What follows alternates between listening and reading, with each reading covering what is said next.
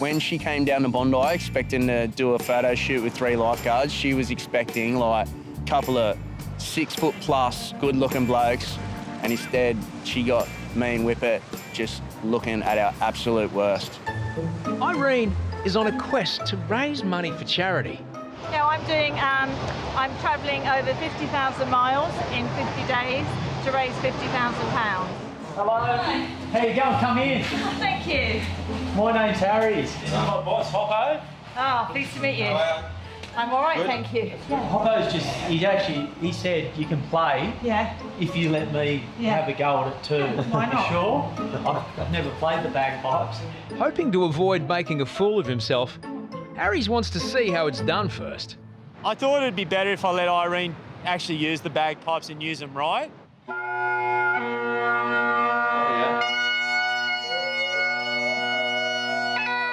You know, I thought it'd be best if I just gave her a bit of a present, a culture exchange, and showed her what the emu and kangaroo can do.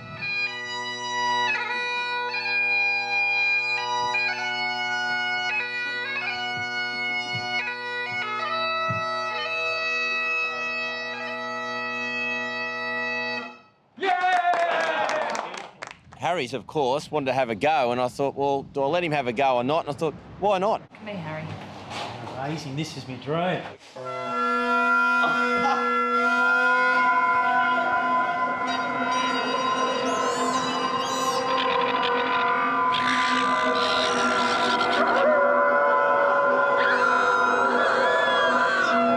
Yay! There we go. That is so hard. It sounded like the music on the Titanic when it was about to go down. Take a seat. Take a seat. It was like I'd just blown like 3 or 4 balloons up. You know, I started to get a bit hypoxic. You know, I've got a good respect for her. She's doing this for charity, so all the best to her. Huge seas and gale-force winds have cleared the beach of people. Except for one man. Look, this guy's just stoked.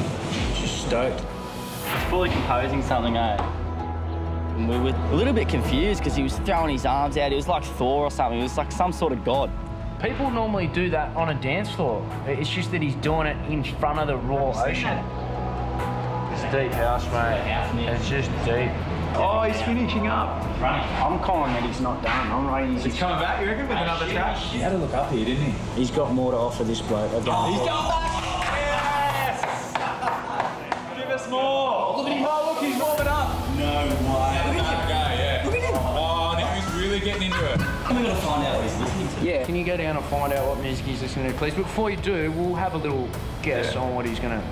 I'm calling genre of house. I mean, it looks like his house genre. We really didn't know because he was just throwing out some awe-inspiring moves and it had to be something good. What's he going, man? Want to get him up here?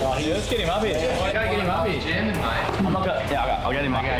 What better way to find out than go down and have a little dance with him and ask him, what is it? So that's what I did.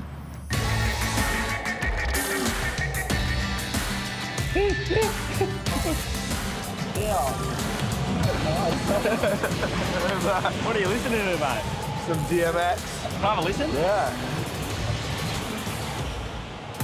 Oh, he's got it on. He's putting the headphones on. 18-year-old traveller Jake is on holidays from London.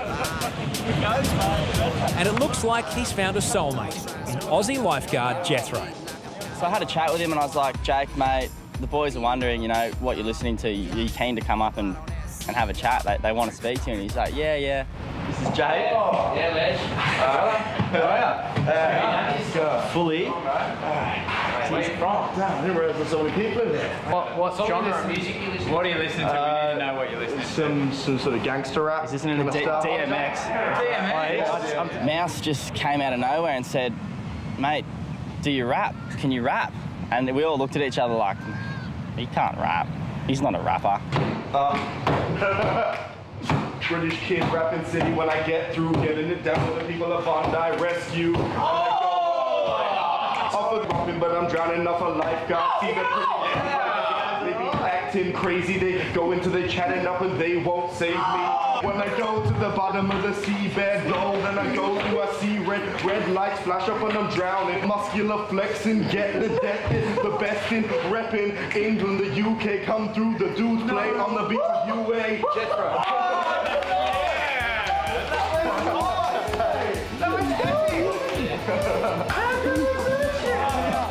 Unbelievable, mate. That was proper. Master J. Master J. Hey, Jake, we just thought we'd give you this. Yeah, this. Can I put it on your head? Yeah. Come on. Can I now legally save people's lives? It was just one of those Bondi moments, you know, where something really strange happens out of nowhere. I feel like this could be a future. I feel like I should come down here, beef up a little bit, try and get a job as a lifeguard. I love that. In town from Las Vegas, Australia's very own Manpower are the world's #1 all-male dance review. They're in Bondi for a photo shoot. But want to meet another bunch of blokes who are also famous for taking their shirts off, just for very different reasons. Myself and Jeffro were in the tower. Wasn't much going on. We got a knock on the door. Hey, what's up, Bondi Rescue? About 8 big dudes with their shirts off. Turned out to be Manpower. Best view in the house. How's it going, mate? Oh, Manpower, yeah. It was a sus moment. Jethro isn't rushing to lay down the welcome mat. It's a pretty small room, right? When there's like 10 enormous blokes in there, it fills up a lot of space. And every time I turn around and look at them, they were right up in my grill, mate. And I was just like, far out. I felt like a little 14-year-old boy next to them. We're actually going to be recruiting for some guys if you want to. Mate, he's young and ready to go. Like, I've been around, like, you don't want my old flesh, but he's young and you can be manipulated or whatever. I think the girls would love that. At one point, they even said, get your shirt off. And I was thinking, nah, mate, not even nearly. Seeing Jethro's unease at the wall of rippling man flesh, Mouse breaks the tension. You know, you should go down to the buggy and make Kerbox the boss. He's probably got the best rig out of all of us. And he's like... So if I jumped in my undies right now and ran down there and asked for a tube, would they give it? He would be so stoked. He would be so stoked to see you in your undies in front of him. Yeah, take it off, take it off. I want to look like a lifeguard so someone gets me. Instantly, one of the Manpower guys just stripped down into his underwear and just bolted down to Kerbox's rhino and put it on him. It was classic. Please get there in time. Please get there in time. Kerbox, who's on patrol with Harrison, isn't expecting any visitors. I thought that he would just like wig out and not handle it very well. Oh, which one of you guys is Kerbox? Yeah, mate. Oh, you're the man. I heard you're the man. So just telling me you got all the training trips, you know everything about this place. Give me some swimming lessons, I'll give you some dancing lessons. Hey, we're training right out. Kerbox is our newest member. Manpower Australia right here at Bondi Beach. Oh, the famous Kerbox.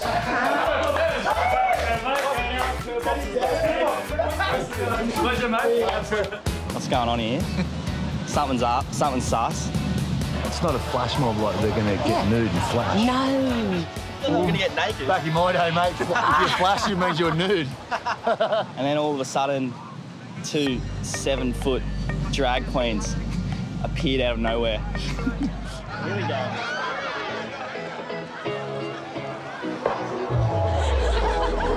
Oh yeah, there's a flash mob.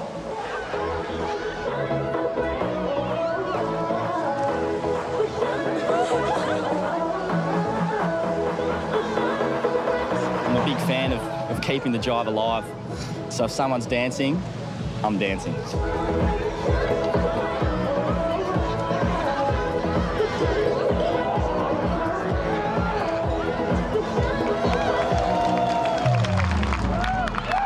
Initially, Jethro was attracted to the action. Now the action is attracted to Jethro. It's bloody warm for all this get-up, isn't it? I'm not wearing much. I'm wearing more than I would normally wear. It's always harder when I'm bigger than the lifeguards. I'll stand back here. Yeah, I was intimidated, to say the least. It could be a case of opposites attract, but Jethro actually shares something in common with his new friends. Yeah, how are you going? We've got similar hair. You and I, we've got the same hairdresser. It was quite funny. It was a bit of a scene. I haven't seen that many drag queens in my time. You condition yours. Mine's a little dry. Do you want to feel? I felt yours. Smell it. Yes. We're not those kind of drag queens. We wanted you to come and join in the dance. Well, maybe we could do it together. Maybe next time. Oh, maybe I'll just throw myself in the water and then we can bust a move out there. All right, it's too hot out here, boys. I don't know how you do it. We're taking our heels and running. We're going for a beer. Thanks for keeping an eye on us. You look a fair bit like that one in the cave. I don't mean to be rude. Maybe if, you know, Lifeguarding doesn't fall through, I could take over. To meet Heidi Klum is like, you know, once in a lifetime kind of thing. I've watched the Victoria's Secret shows as a kid growing up. And not even as a kid, probably an adult. Mouse, Bisho and Whippet are joining Heidi in a photo shoot for the German supermodel's clothing label. She's got an undie label, she's coming down and we're just doing some photos with her. I wanted a couple of young, fit Bondi lifeguards to shoot with, so they chose us for some reason. Yeah. Mouse is concerned he's not quite male model quality today. A few days before the photo shoot, I had some physio done with some suction cups, and basically my whole body was just a big bruise, and I was looking absolutely terrible for it. But Whippet has his own image problems.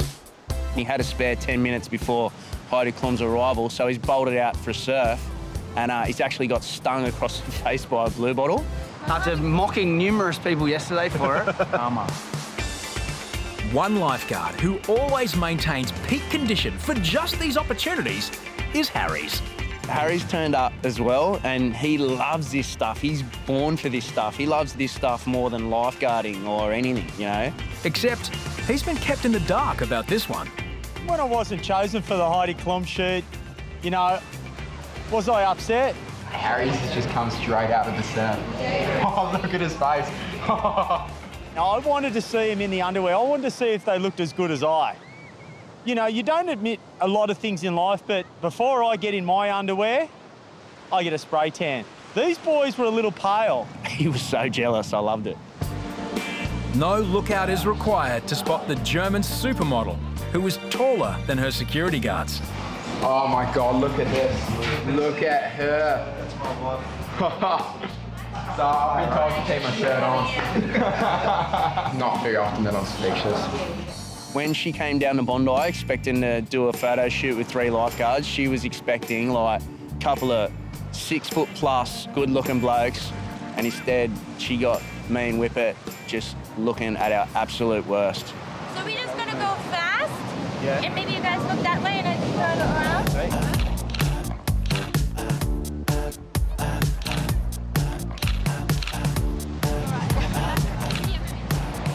just put that sloppy wig away. When I walked out, this little American lady, she was like, "Did you get those bruises from trying to save someone's life?" I just went, nah.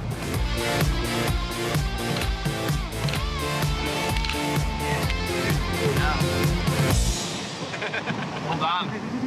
Lifeguards in Bondi are the best and the hardest. Heidi Klum, one of the boys. Or we could say Mouse, Whippet and Bisho, Victoria's Secret models. Yeah.